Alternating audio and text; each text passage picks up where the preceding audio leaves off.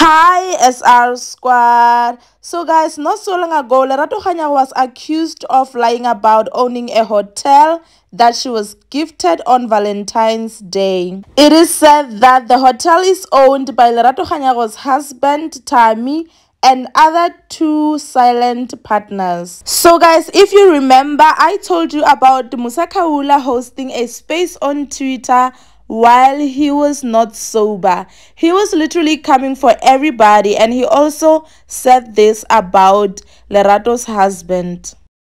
Then in the afternoon, I get a call from some nigga. I'm not gonna say who he is, shame. And then I get a call from some nigga, and then apparently that criminal man in the Gabonang light, Tommy Dala or whatever. And then Tommy Dala, apparently then he sends this guy. Then he's like, "Oh, Musa, this is the guy talking. He can't even speak properly. I don't know, something wrong with him."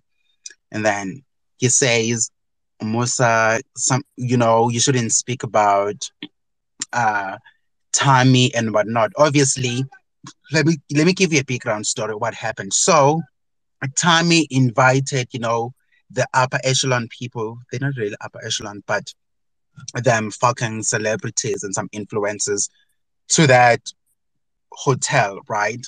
So everybody is at the hotel, they doing the thing. And then this comes after Lerato lied about the whole thing, that she owns the thing. Shame. But I blame you guys. Y'all put her under pressure because she had to come up with something big.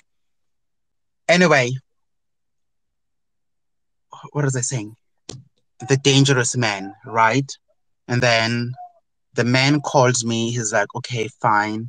Yeah, Tommy is like, oh, you mustn't talk about him." And then he wants to meet you. I'm like, no, I don't want to meet that dangerous man. Like, why would I do that? He's like, he wants to show you the papers that he owns the them stupid hotel, whatever. I'm like, I don't need to meet that man. Then I can get my ass assassinated because I don't want to die, right? I don't want to get me assassinated. I'm not meeting fucking anybody. So guys, if this is true, I honestly think we are putting Lerato under pressure. So every time when it's Valentine, everybody's looking at her and to expect her to be spoiled more than everybody in this world, which is not fair on her, guys. I think it's time we give Lerato a break. Next year, we just keep quiet. We don't call Valentine's Day Lerato's Day. Guys, please, we can stop now.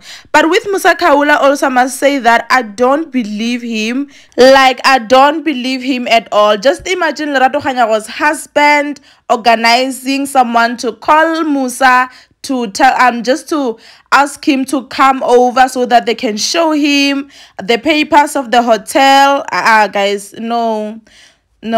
So personally for me, it doesn't make sense. I feel like he made this up, but do tell me, what is your opinion?